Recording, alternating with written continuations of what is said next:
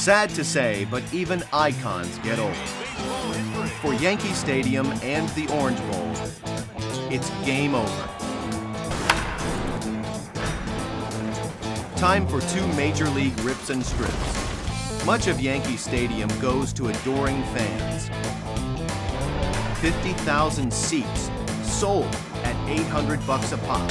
Strike one. Muscle machines carefully dissect the sacred sod because it sells at 100 per 3-inch slice. Strike two. But the rest, they can't just blow it up. It's smack in the middle of the Bronx.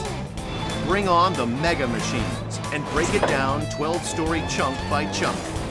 Strike three. As one era ends, another begins. The Orange Bowl, home of 5 Super Bowls. Now its glory days are over. But this teardown has a catch. 95% has to be recycled. Some parts are easy. Everyone wants a piece of history.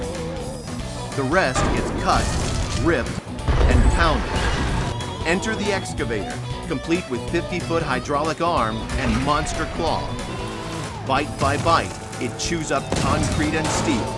Tasty.